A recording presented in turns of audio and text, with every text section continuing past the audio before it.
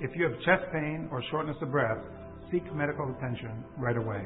I'm Dr. Robert Campbell, an interventional cardiologist at Mount Auburn Hospital, a teaching hospital of Harvard Medical School. Many heart problems can be effectively treated with interventional cardiology techniques that eliminate heart blockages. During a procedure called angioplasty, a stent is placed in an artery to open it. Sometimes angioplasty is scheduled ahead of time, and other times it's an emergency procedure.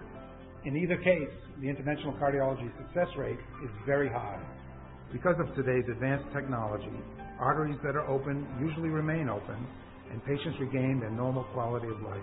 Mount Auburn Health Connection is a cooperative healthcare initiative of Mount Auburn Hospital, Herald Media Incorporated, WCVB-TV, and 93.7 Mike FM.